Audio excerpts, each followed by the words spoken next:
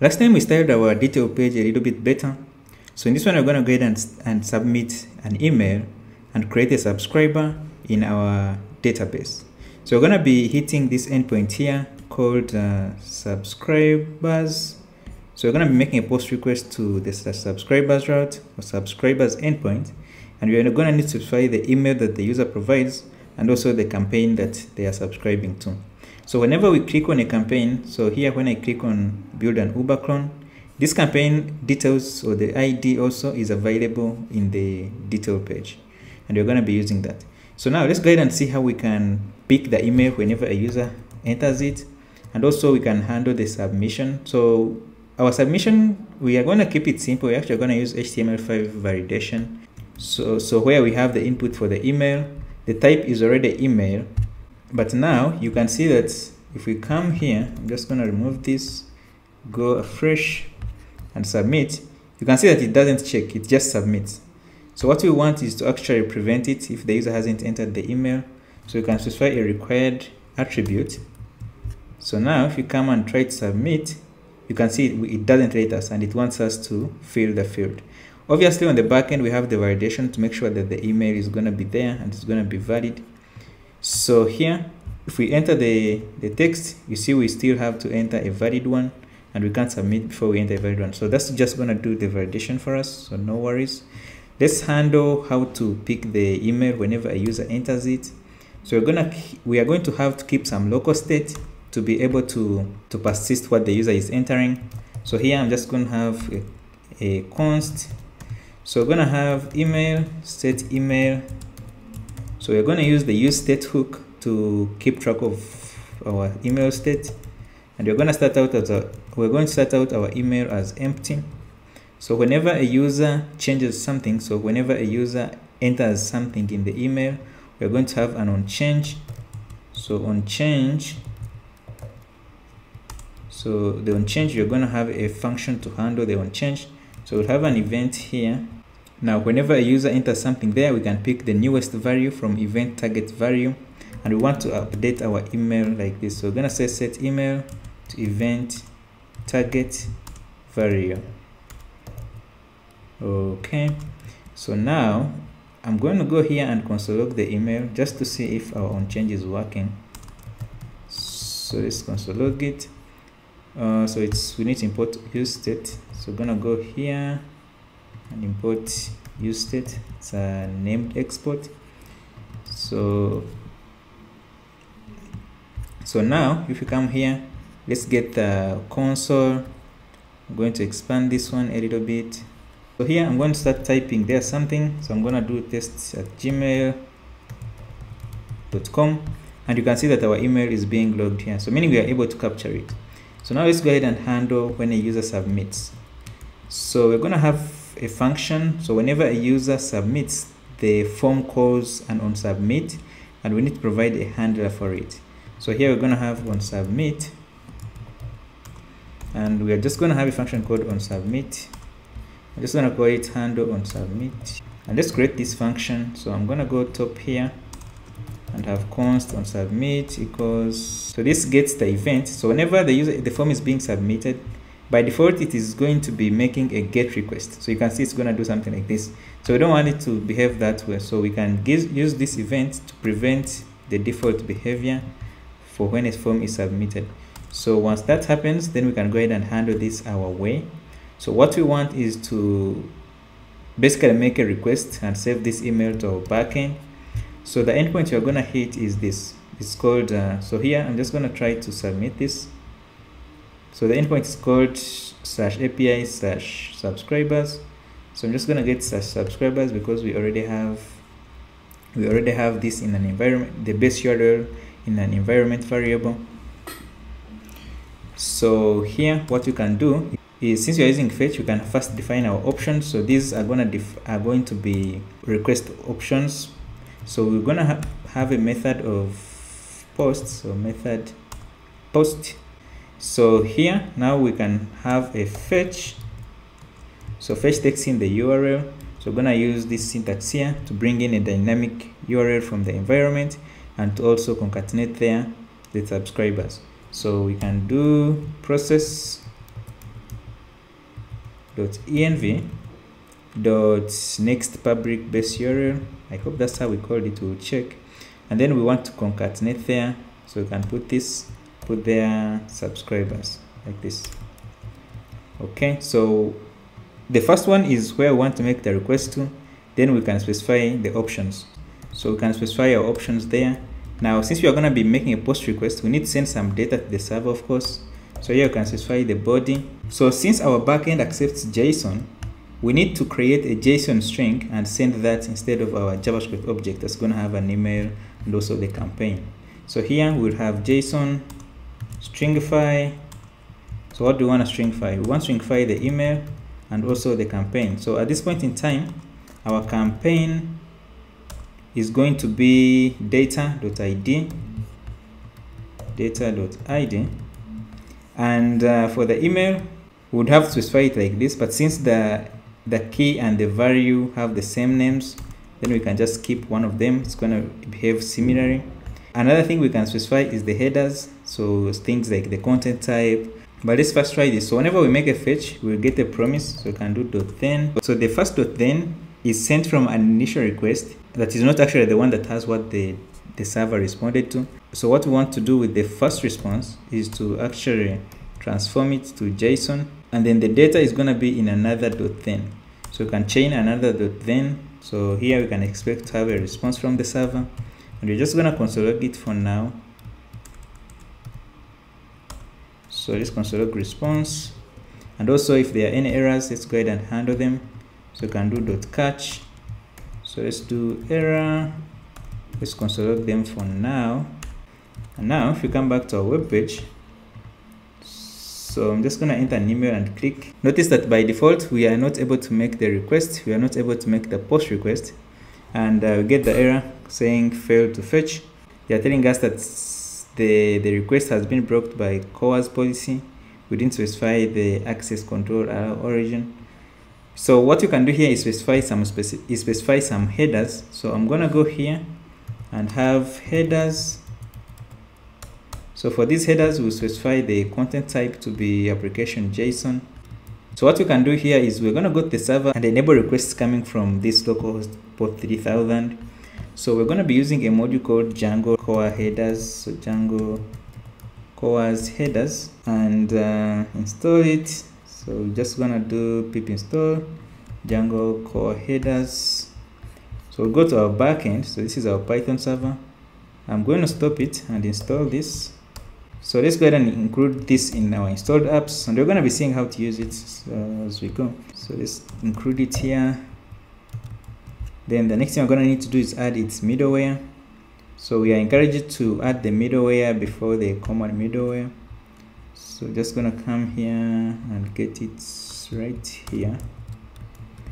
Now the next thing we're going to need to do is specify allowed origins. So I'm going to copy this, and anywhere around here I will specify CORS allowed origins. So we want port 3000 to connect to our server. So also we can just use the domain instead of the IP. And once we deploy the front end, we're going to have to update this to also accept the front end. But for now, let's remove this. So let's go back to our front end and try again. So here I'm going to try making the same request. Notice that we update this. Notice that our record is saved on the server, so we get it sent back to us. So since both these servers are on localhost, you can see it's pretty fast, but sometimes we may have a delay. So we want to disable the button when we are loading, and also show a success message once we submit successfully. So how do we do that? So in the front end, we are going to have to maintain some state for the form submission.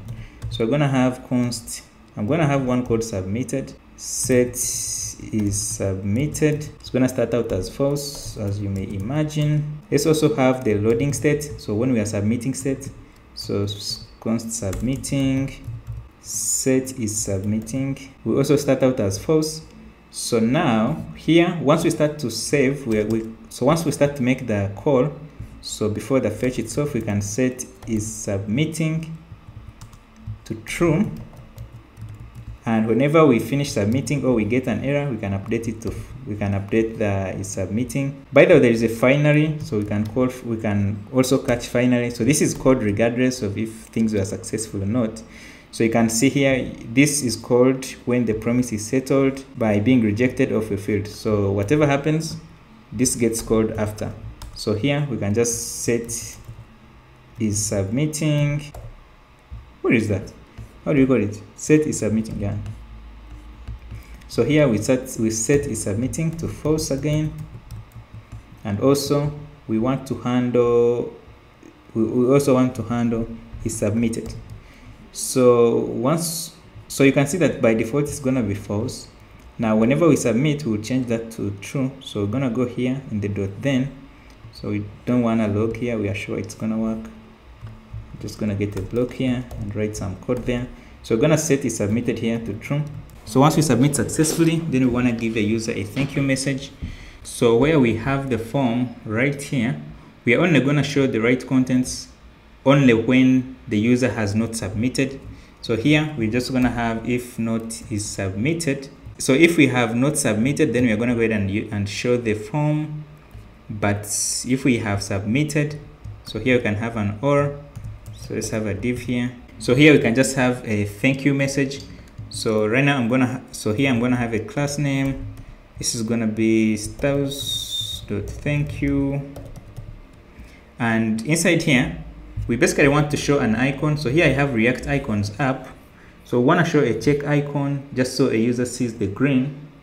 So we're gonna have to install React icons. So npm install React icons. So I'm going to be using yarn, of course. So I'll switch to my front-end server and do yarn add React icons. Inside our thank you div, we're just going to have an icon and also the text that says thank you.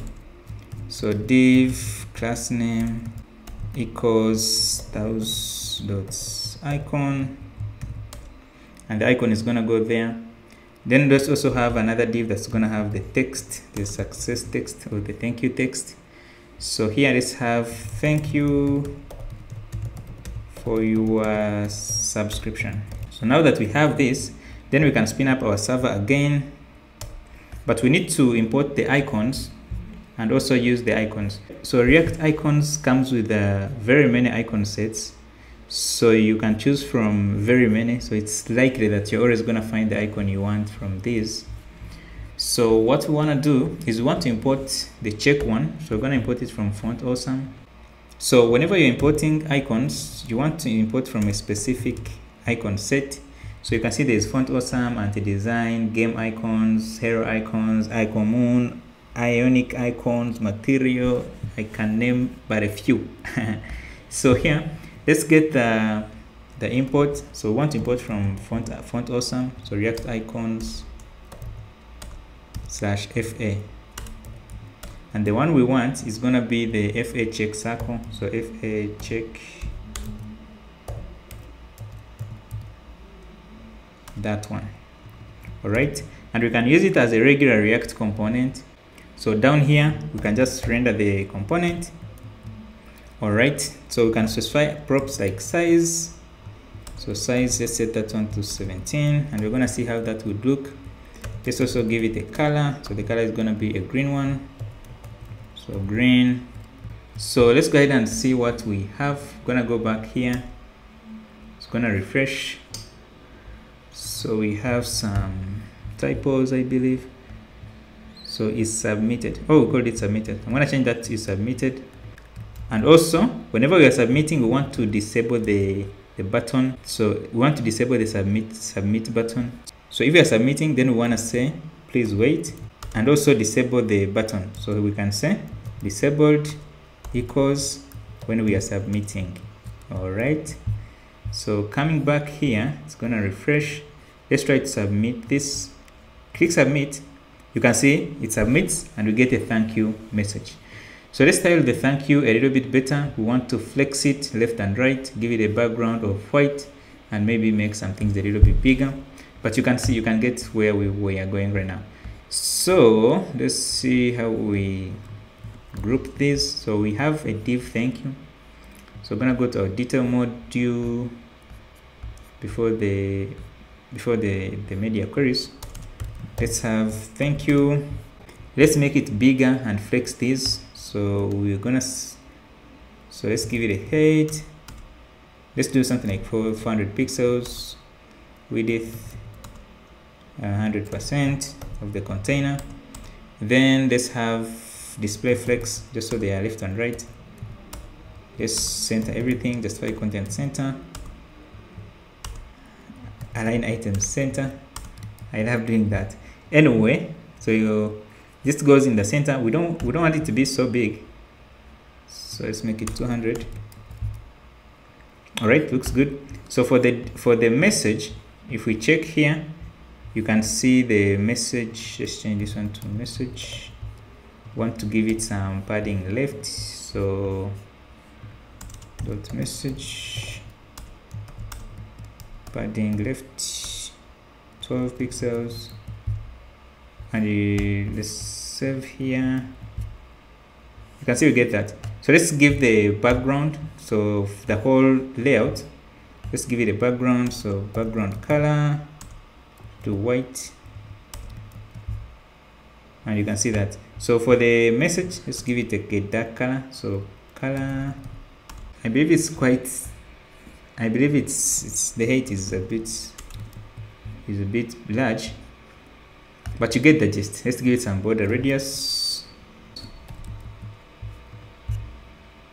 and yeah. So also let's give it some margin on the right, because it's kind of stuck there. So margin on the left, 24 pixels. Let's see what one does. And yeah, anyway, so this is how it looks. I'm gonna refresh here just so we get a new flow. So you come here, choose an email, click subscribe, we get the subscription success.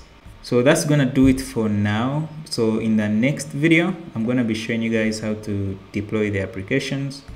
So thanks guys for watching. If you enjoyed it, give it a thumbs up, don't forget to subscribe, and I'll talk to you in the next video.